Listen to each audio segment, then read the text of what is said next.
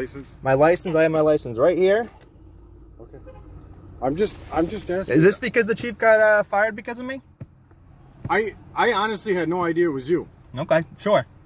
I honestly didn't. Sure. I've never had a bad interaction with you. I don't understand why you're giving me this attitude. I'm not giving you an attitude, sir. I was under the impression that if you didn't see the barcode after you looked at all my windows or you pulled me over for something else, then you can address the windows. But you didn't see all my windows. No, you went by me and I could see how dark your windows were. So you're just going to pull over people with a medical condition without verifying that they have it? You can't just stop people. Yeah, like, I can stop every car, and if it's got too dark windows, I can stop them. Even though you can get the medical exemption, and even though I've spoken to my doctor, I have the paperwork signed by my doctor. If you don't have it yet, though, then you're not allowed to have it.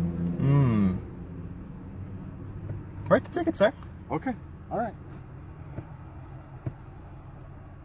Guess professional courtesy doesn't extend to people that care about corruption and doing things the right way.